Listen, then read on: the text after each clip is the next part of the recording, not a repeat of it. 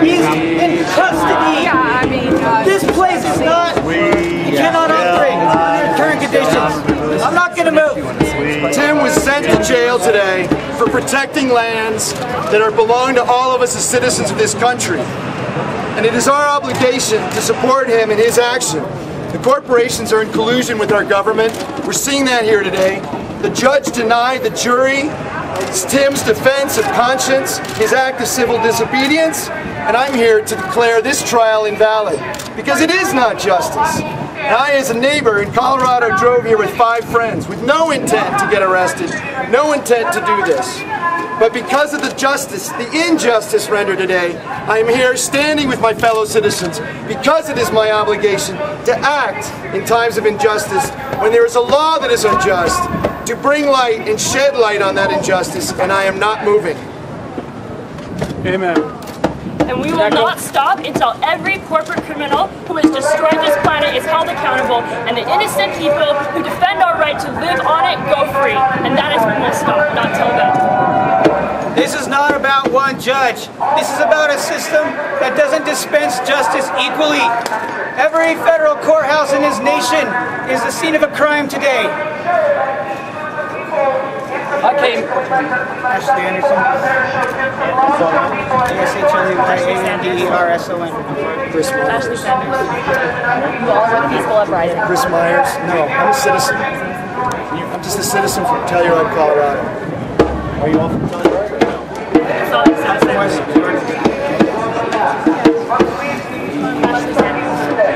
We are just like all of you. If you choose to join us, we back off to jail for taking a stand here. We're going to be meeting in front of the Unitarian Church starting around 7 o'clock as a space for the community to just take care of each other after this blatant show of rampant justice. After our government has proven it's more interested in protecting Don Blankenship than it is you. 7 o'clock at the Unitarian Church, everyone.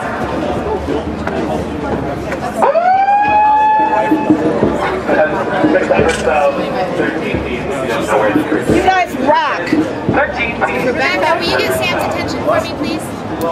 When? Of course. David. What do you want to say? We need Josh Russell over here. David. We need Josh to come over here. Tell Ronnie I'm over here. I don't think she knows yet. Sam? Yes. I think I need to. I want to see the United States of America at some point make an example of people who are destroying the earth. When that happens, I'll think that there is some aspect of equanimity in sentencing. I haven't seen it now, and I don't think that we'll ever see it. Were you hopeful that he was going to walk out without jail time, or at this point in the game is 2 years? I mean, what are your thoughts about that? Well, here's what I think. I think that prison time for most people is silly. It remains silly. It will always be silly. It will never change from being silly. And as I said in my closing remarks, we put more people in prison in America than anywhere in the world, and we look at it as a panacea. We look at it as a deterrent. It has never been a deterrent. It never will be a deterrent, and it never can be a deterrent because people don't reflect on their own lives when they see somebody else put in prison. It is the greatest underlying fallacy in the criminal justice system that when we put people in prison, it will stop crime. And that's evidenced by the fact he said was purely covered by the First Amendment. And I have to recognize that. But I'm going to take him into custody even though he hasn't been arrested for anything or committed any other crimes because of his statements. So you're saying you think his sentence was made was harsher because of the comments he made? The judge said that. Again, I mean, I don't believe there's any doubt. Can we expect an appeal in the next 14 days? Probably. You ready? Yeah. Thank you. Thank you, gentlemen. Liz, thank you.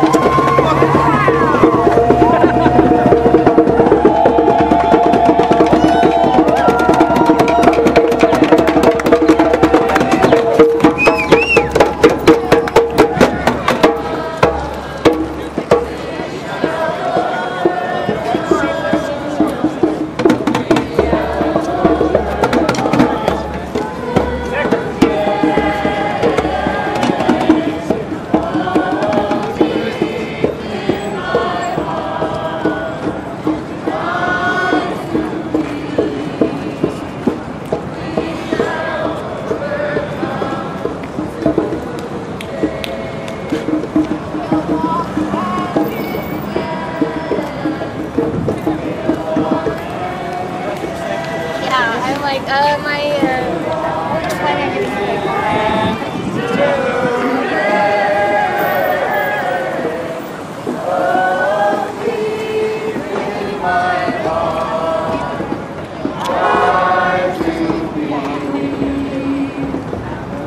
Who are you guys shooting for? Oh, good. So I'm Cliff Lyon. I run One Utah, which is the biggest political blog in Utah. We broke the story and raised all the money. If you want to publish anything, call me.